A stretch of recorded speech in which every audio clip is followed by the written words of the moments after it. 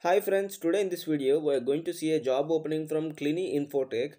Friends, they are conducting walk-in interviews for pharmacovigilance internship and clinical research internship.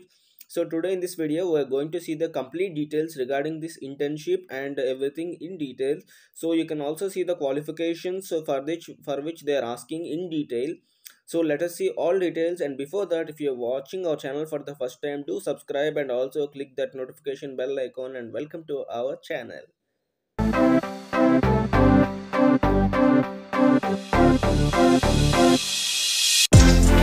So friends, as I said in the beginning, they are hiring for pharmacovigilance and clinical research internships. So the qualification they are asking is B.Pharma in pharmacy, M.Pharma in pharmacy, MS or M.Sc in biotechnology, organic chemistry, and also biology, microbiology, botany, nursing, chemistry, zoology. The experience is freshers and experienced candidates. The number of openings are 50.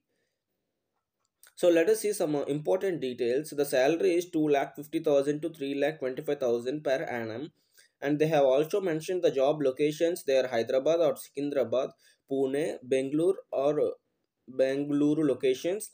So you can contact the number which is posted given here. The selection process will be on the basics of interview itself.